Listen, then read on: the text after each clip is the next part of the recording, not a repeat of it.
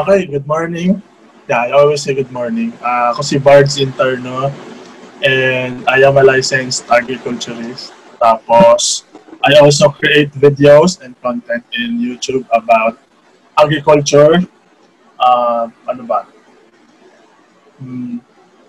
Bakit ko ginawa yun? Siguro, ano siya, way ko din para mag-give back, no, kung ano yung natutunan ko at yung mga pwede kong i-share, doon ko nilalagay sa platform. Tapos, gusto ko din na magkaroon ng exposure. Well, lahat naman siguro, well, most of the people would like exposure in certain degrees. Pero ito yung naisip ko na platform to somehow be exposed. Ano man pwede ko sabihin? May mga ano ko ba? Mga gustong itanong like, yeah. Ano ba talaga about yung kurso mo? Yung pagiging licensed agriculturist? Yung pagiging agriculturist. Sige, start muna natin sa degree. Yung BS Agriculture, siyempre, ang focus doon ay paano matuto ng production systems, yung science and art and business behind it. Siyempre, sa agriculture naman, parang madami siyang pwedeng lugaran, puntahan ka ako na fields like sa laboratory, pwede sa mismong farm fields or kung gusto mo magturo ng agriculture, pwede din. Tapos kung willing ka din na mag-venture sa business, ayan, may mga subjects din kami about entrepreneurship, farm management, and marketing, ayan, kasama rin sa agriculture. So 4-year course siya, pero well, yeah, generally sa lahat ng mga state universities and colleges, 4 years naman siya. Tapos, fortunate lang siyempre sa UPLB, madaming majors.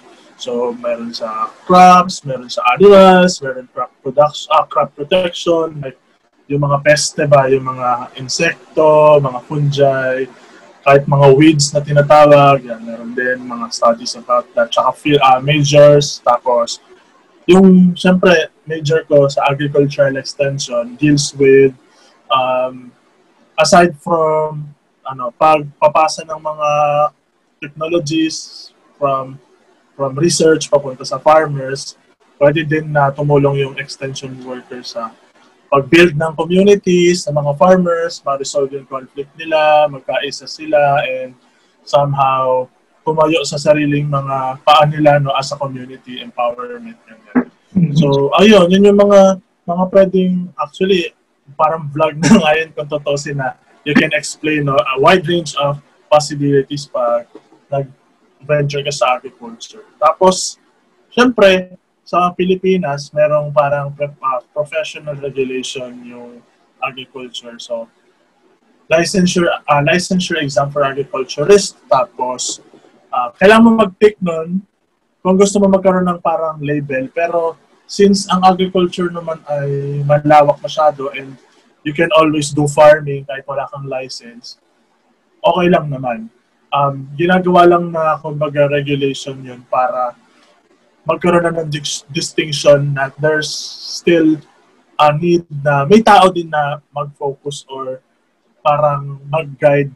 Kasi siyempre ang agriculture ay dynamic naman siya, nagbabago, ganun.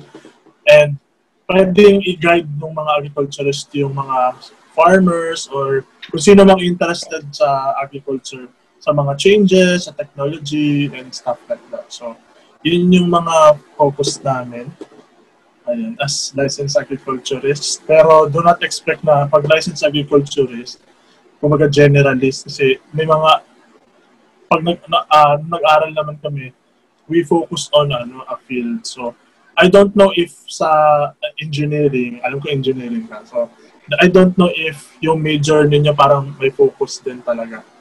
So parang ganun. You cannot, kumbaga, be everything or be anyone kapag licensed agriculturist. May specialization. Maganda po yung explanation na yun kasi po naaalis natin yung yung stereotype, kumbaga. Kasi like, I mean, lahat naman ng occupation tsaka ng kurso, meron talagang stereotype. Kasi nga, let's say for instance, yung food tech, sinasabi nila, magaling magluto yan. Where in fact, napakalayo ng pagluluto sa pagiging food tech, di ba? And yung sabi mo, ngayon lang po, yung napakahabang at napaka-broad na explanation mo on what really is a licensed agriculturist, yun po, parang, oh my God, parang, di ba, like, yes, thank you, na-open mo yung mata ng iba na hindi naman, I mean, you know, na hindi talaga namin alam yung field na yan. Yun nga po. I know, kasi lahat naman din, kahit ako bago ako nag-agriculture, wala din naman talaga akong alam. Kasi meron tayo nga, again, yung stereotype nga na pag-agriculture, sa kampungan lang or sa palayan or sa kamotehan. For in fact na malawa. Broad niya. Kuya, saglit lang po ha. Yung mom ko po kasi, I mean, you know, close siya sa agriculture. Tapos, nag-ask siya kung pwede ba din siyang sumama sa conversation natin ngayon. So, wow. can ask some sure, questions. Opo. Okay lang po ba? So, pero wag sana mag-expect si tita na ano po, can you give us a minute po just for her to get a chair? Sige, sure. A little longer than a few minutes. Naka-pressure naman yan, Gab.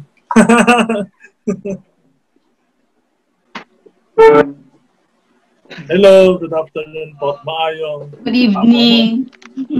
Ay, gabi na pala. Hindi ko na rin napansin. Kamusta po? Ako na pala yung nag-interview.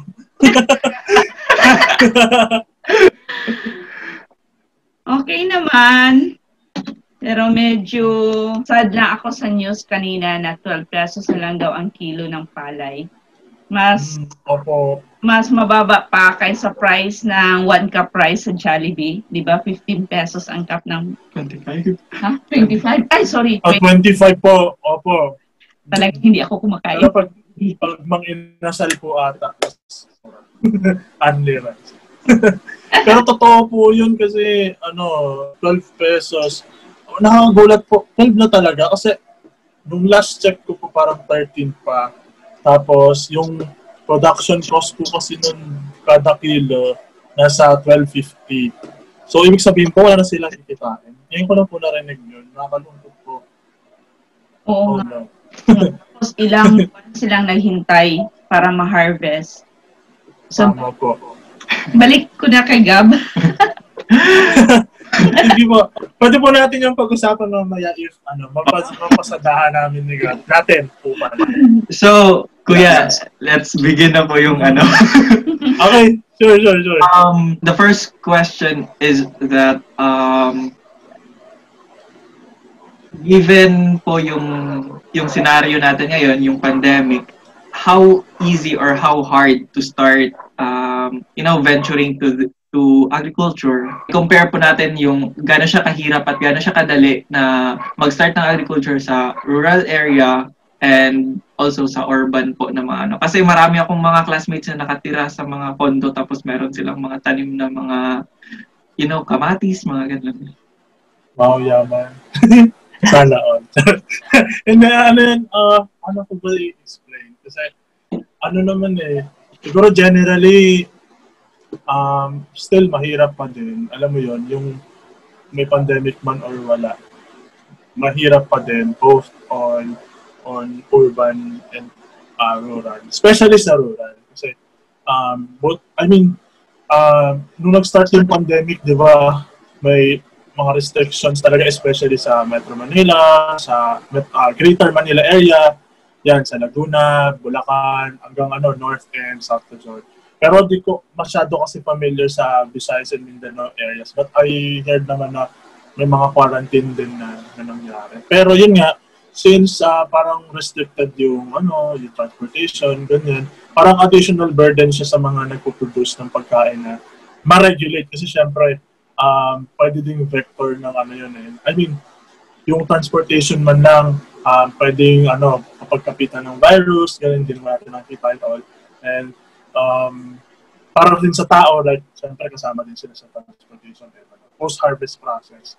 So, mahirap siya in a way na hindi madaling ma-transport yung food. So, may mga tendencies na kahit na maganda yung produce mo, pwedeng mag-spoil din siya along the way or hindi umabot dun sa sinasabing shelf life nung halaman or nung crop kapag na-harvest siya. So, naging mahirap nung una. Pero dahil meron naman mga food pass and all these regulations, parang kahit pa paano, nakakagawa naman ng paraan. Pero yun nga, dito sa Laguna, nagkaroon ng case na, yun nga, may mga farmers na hindi nabibenta yung pagkain nila, yung produce nila. So, ayun, parang nasa sa LGU rin kung paano nila gawa ng paraan. Pero nitong, siyempre, nung medyo nagbago na, parang loosen up na yung restrictions. So, mas madali na yung distribution and trade. Pero hindi ko naman sinasabi or hindi ko naman din dinidiscount yung fact na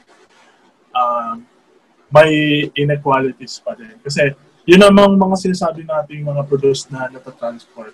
Hindi naman lahat yun ay ang nagmamay-ari yung smallholder farmers, di ba? Parang yun nga di ba yung mga maliliit na magsasaka, kulang din sila or hindi sila masyadong facilitated with kumbaga enabling, kumbaga yung mga pwedeng makatulong sa kanila para madali yung pagmamarket ng mga produce nila. Yung mga may mga sasakyan na, yung mga mayayari, most likely mga middlemen, sila lang yung nakapag-transport.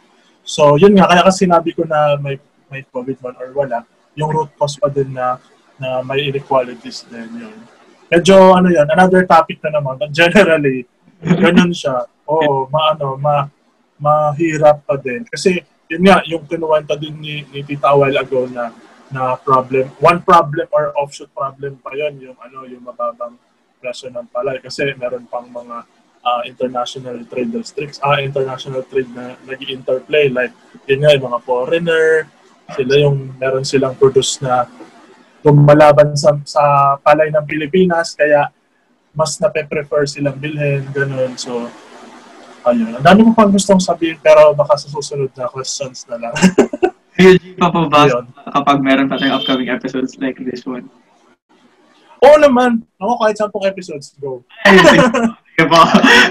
Basta mga topics na Kuya, actually po, pwede tayong magawa ng series po na kaya lang dalawa ni Nanay magto-talk about agriculture. Ay, okay lang po. Basta parang may specific topic para hindi din. Kasi ang wide ngayon super. So, balik po sa Kuya. Yung sabi po na given the fact na kahit merong pandemic or walang pandemic, mahirap pa rin. So, ikaw mismo bilang isang licensed agriculturist, paano mo i-encourage pa rin yung mga tao para sumugal pa rin sa agrikultura given the fact na mahirap siya in the first place? Yeah, paano ba? Kasi pwede natin kasi siyang tingnan na not everyone choose to be kumbaga a farmer or an agriculturist. Pero hindi ibig sabihin na wala ka na magagawa for the sector. Siguro unahin muna natin dun sa segment na kung ikaw ay current na farmer, so paano sila ma-encourage pa. Siyempre itong issue naman ito ng pandemic ay hindi siya maliit lang. Diba? Buong mundo naapektuhan, tapos hindi siya kumbaga tayo-tayo lang dapat yung magtutulungan. Parang in my perspective, siyempre kung sino yung may pinaka-power sa atin, yun yung may malaking help dapat. So, hindi ko na naman sinasabing sila lang yung may say the government, ganyan. So, yun nga, nakita naman natin na may mga mechanisms na ginagawa yung government, especially for farmers, like yung social amelioration, yung SAP, ganyan, mga loan programs, mga support, tapos, siguro, bigay ko na rin example na ginawa namin din kasi, actually, yun nga, nag-petition din kasi kami na sa Laguna, parang gusto namin din maiwasan yung risk na mabulukan ng pagkain ng farmers or overproduce. Nag-petition kami sa provincial government. Baka pwede, kumbaga, mayroong silang gawin para bilhin yung mga products nila, tapos sila na yung magbigay na. Parang yun na yung ayuda nila, di ba? Pag may relief operation, parang puro dilat na lang ganyan. So parang gano'n yung way namin na ginawa as agriculturists and members din of the group. So yun yung mga pwedeng pang encourage sa kanila na may sumusuporta behind their backs na parang yun na nga, di ba? Ako naniniwala ako na frontliners ang farmers. Yun nga po. And Yung iba sinasabi nila backliner. Pero ewan ko, debate pa ba yun kung front or back? Pero ang importante ay importante sila ngayon na dapat hindi sila iniiwan just like the health workers. So, ayun, makita lang nila na yung ibang tao na-appreciate yung ginagawa nila. And sa side naman ng consumers tayo, na hindi naman din always directly nagpa-plan, or tayo na not at all ay parang nagkaroon ng interest in agriculture. By consuming locally, yan, yung mga nasa, sabihin natin, sa bayan mo or sa bayan ko, may alam ako na farmer na nagpo-produce ng petsay or sige, rice na lang, most conventional. At doon ka na bumili kesa sa iba. Yun, yung mga simple gestures that can help. And yun, ang tingin ko din, no, malaking tulong ng agriculturist kasi they can also help the public decide kung ano yung dapat tamang gawin. So yun, yun na-reflect ko din sa mga vlogs ko and ito hopefully din sa talk talaga. Sa conversation natin. Ikaw na may tatanong ka kay Kuya. Wala. Pero, based on our experience, nung pag-umpisa talaga ng lockdown, ang ginawa ng LGU namin, binili niya yung mga produce ng mga farmers kasi wala na yung tinatawag naming tabuan yung tabo kuya is like parang palengke siya every weekend. So, nung lockdown pa, wala po yung tabo dito. So, basically, yung mga produce ng farmers dito, hindi na nila mabibenta. So, ang LGU ang nagbili, tapos yun ang pinabigay sa mga mamamayan din. Like, parang relief goods. Wow. Actually, madami pong models sa inyo po, sa Visayas, sa Mindanao, tapos sa Bicol. Kaya po na-inspire din kami na gawin dito sa Greater Manila. Sa Laguna po ako. So, yun. Yun nga lang, hindi rin lahat parang G doon. Siguro, meron silang gustong vision din na hindi katulad. Ayun, sad lang. Kuya, yung po, sa conversation natin ngayon, parang pinapahalagahan natin talaga yung mga magsasaka. So, ano po sa tingin nyo, or like ano po yung practice nyo dyan na ginagamit nyo po na like fertilizers or like pesticides para sa mga crops nyo po, para sa mga, yun nga, let's say for instance, rice po. Are they organic or inorganic, or like, are they, yung sabi mo po sa chat natin na pro-life or hindi pro-life, parang ganun po. And what is pro-life po pala? Kasi doon ko lang po yun narinig po. Yung sabi mo na, as long as it is pro-life, then I'm into it. Well, actually, hindi ko rin alam, no? Choice of words ko din yung pro-life. Saan yung pro-life yung sinabi? Nasa isip ko lang ay makatao at nagpapalaga sa buhay. Kasi yun nga, yung mga conventional na ginagamit natin sa agriculture, nakakasama talaga siya sa kalusugan. Kahit sabihin natin na may timpla na hindi gaano dangerous, ganyan. Pero mag-boil down pa rin yan sa, kumbaga, yung pagiging synthetic kasi niya, hindi lang siya sa buhay ng tao nakaka-affect, pati sa halaman, sa lupa. Eh, di ba yung lupa, parang important talaga siya kasi may buhay din yung lupa, like may mga microorganisms. So, yung sa akin, dito sa amin sa bahay, hindi ko naman sinasabi na farmer na ako talaga kasi napakaliit ng area ko at talagang parang garden lang talaga siya. So, I consider my farm as ecological. Parang hirap kasi i-claim kasi nasa city ako, pero nag-adhere naman ako, nagpo-follow naman ako dun sa kumbaga yung principle na ecological. Hindi ko din siya pwede i-claim as organic, although yung ginagamit ko, pwedeng pumasok as organic kasi may batas kasi na bago mo sabihin organic, kailangan dadaan sa proseso. So, yun? Kakaintindihan ng pagdating po talaga sa ganyang kalalim na po na nagtotok batas. So, safe to say na natural farming or organically grown farming, ganyan. Pwede yun. No, hindi ako gumagamit ng galing sa conventional na agrochemical store na mga matatapang na formulation. Usually yung mga hugas bigas, yung mga pinag-cut lang ng mga gulay, scraps, ganyan.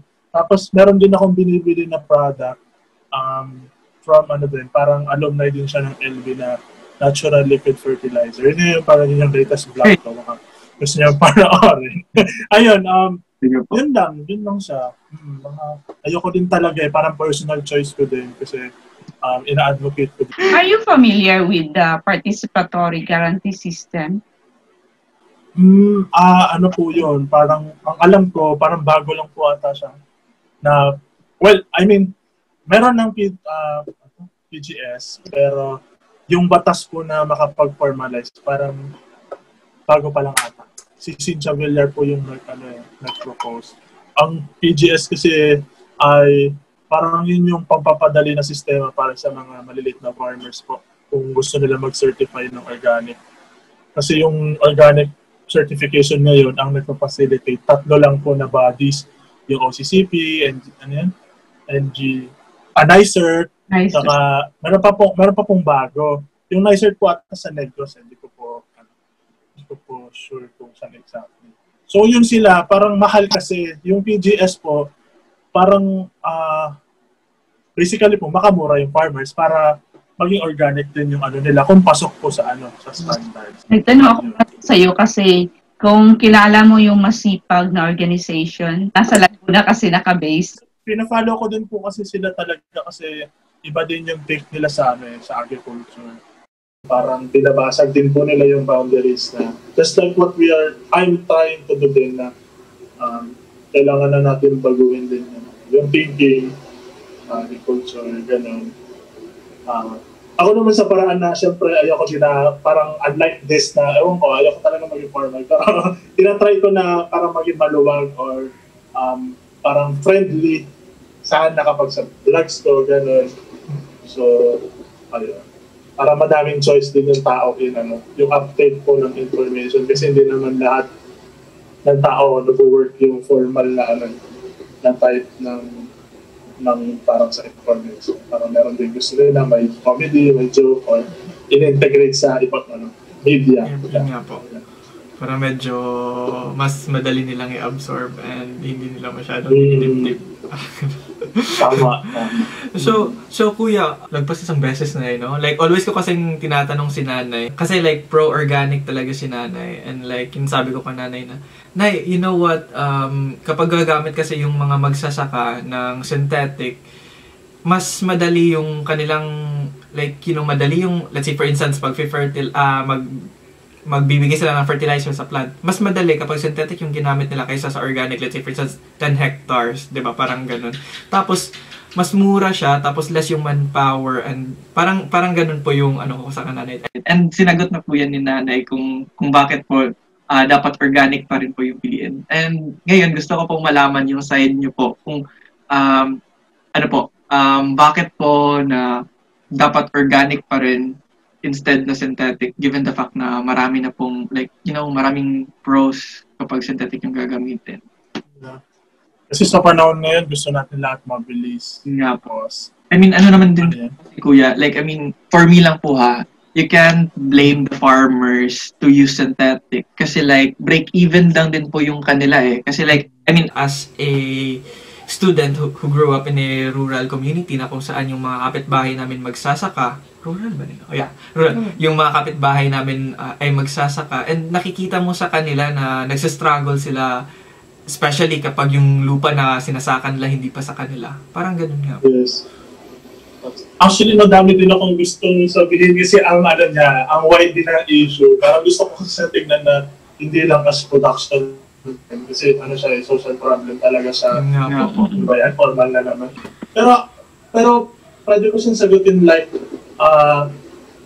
anin mo yung mabilis na production pero eventually mag-degrade naman yung environment. And eventually, lalaki yung utang nila kung hindi nila afford na mag-fertilizers kasi it would cost them also. At anin din nila yung magandang ani kung mag-risk yung health nila. So parang ganon. Yun yung mga compromises. Organic pa rin kasi tingnan natin, ano naman siya, hindi naman kasi siya ibig sabihin backward eh. Parang you would just make use of what you have in the environment. And then sometimes, syempre, kung may kailangan na natural source na wala doon, basta hindi makasira dun sa environment, much better. I would, syempre, advocate pa din na, na ecological and environmental. Kasi napakadami na ng issues sa mundo. At yung issue ng agriculture, napakalaki na ng utang na sa buong mundo. Sa production system, naka-affect na sa environment. Napakalaking contribution ng agriculture sa greenhouse gas natin. Kaya yung climate conditions natin, napakalaki na naging trigger niya. Tapos, isipin pa natin yung konsepto ng bakit ba kailangan habulin ng farmers na magkaroon ng madaming pera. Parang okay naman yun that they are trying to make ends meet. Pero ano ba yung root cause nun? Kasi syempre, lumalaki yung presyo ng bilhin, ganyan. Tapos, sino yung mayaman doon. So, Kuya Bards, umalis po si nanay kasi po nagluto na po siya for dinner. So, but anyway guys, let's continue po.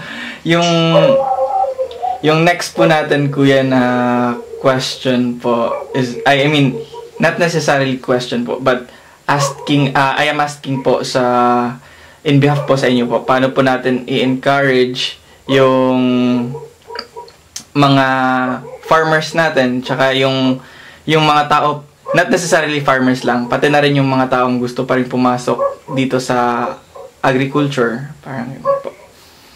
Okay, ano naman dito na sa kanina, pero paano ba, i-summarize na lang din siyempre, show of support naman din ay through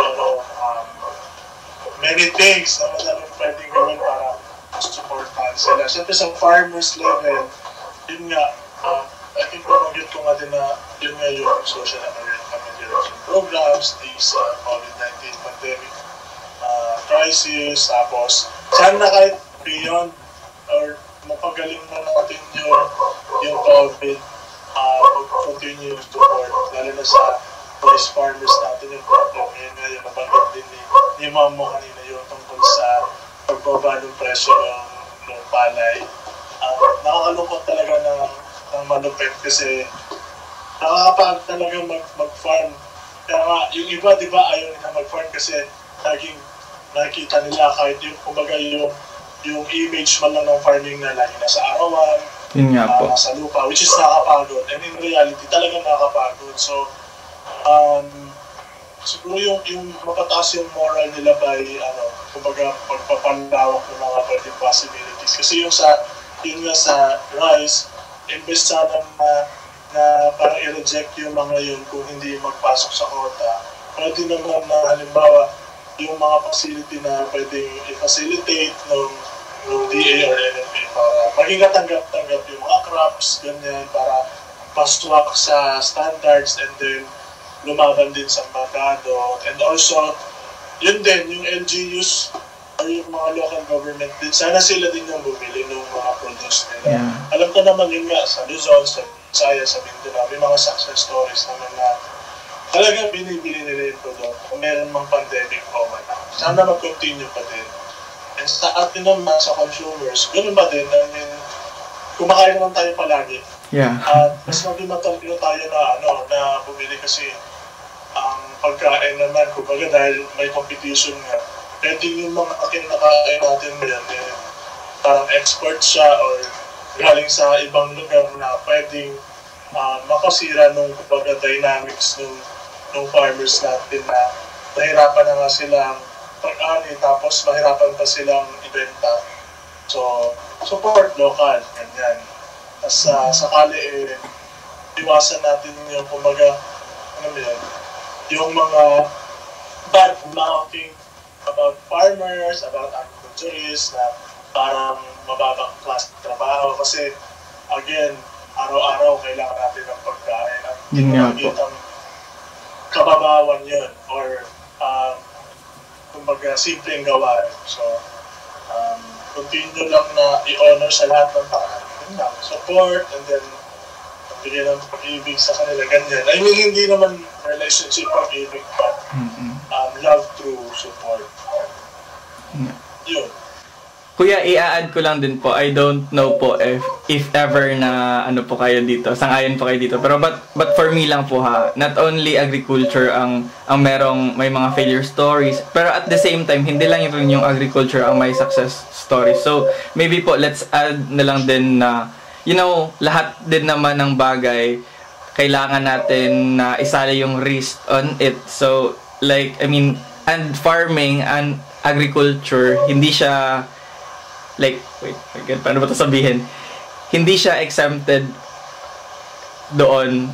So like, I mean, kung nagtitake tayo ng risk sa ibang mga bagay, let's say for instance sa stocks, parang ganun, why not take risk din sa agriculture? Since like, agriculture din naman, isa rin yung agriculture sa, like, yung major na nag-hold sa ating lahat. I mean, we can live without artists though. Not discriminating artists, pero like, we can definitely live without farmers, di ba po? At saka, well, kahit sabihin yung iba na, ano bang gusto ko sabihin, na madali siya sa tingin ng iba talagang, kapag sila na-try nila yun, they would appreciate. And gusto ko rin encourage yung mga tao. And I think that would lead to your next question, siguro. Sige po. Oo nga. Yung tanong mo din, ayan, totoo po yun, meron mga set of questions si God, kaya sagutin ko na din.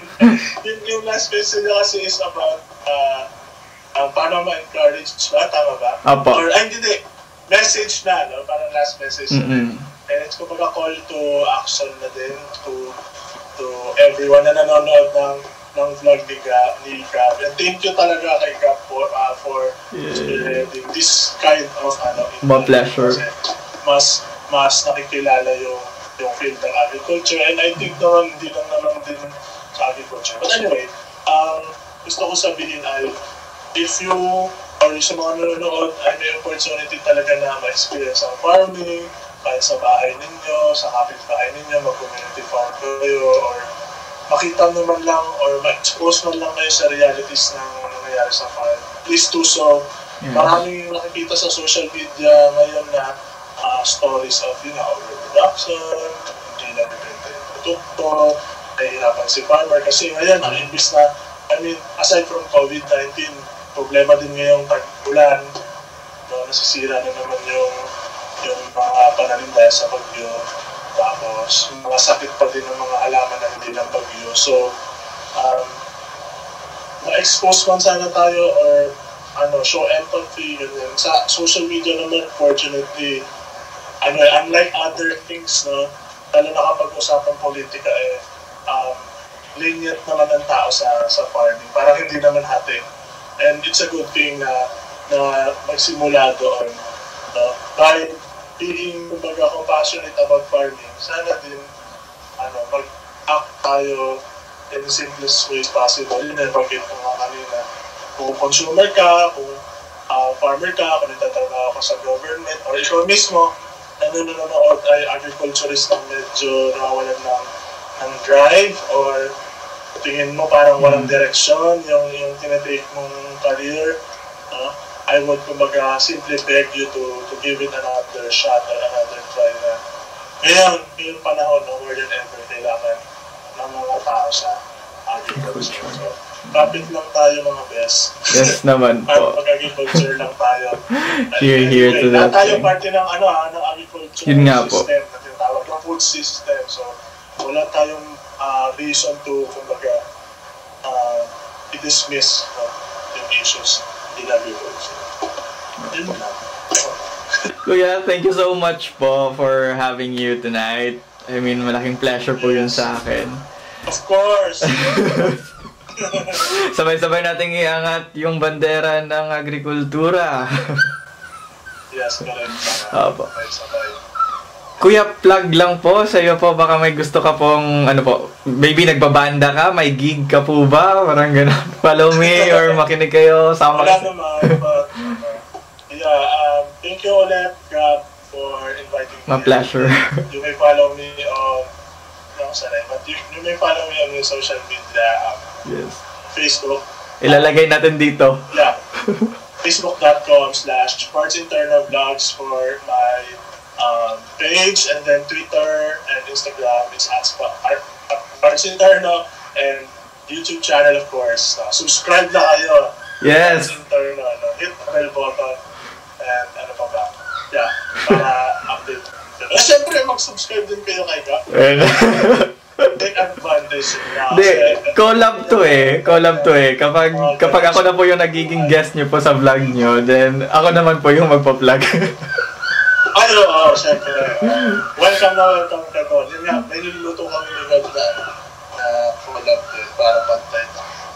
Yes na yes. Also, if you are into agriculture na hindi pa kayo makapag-start, I'm also part of a consultancy firm. It's Deym Agritech Consultancy Services. Ilalagay din po natin yan dito.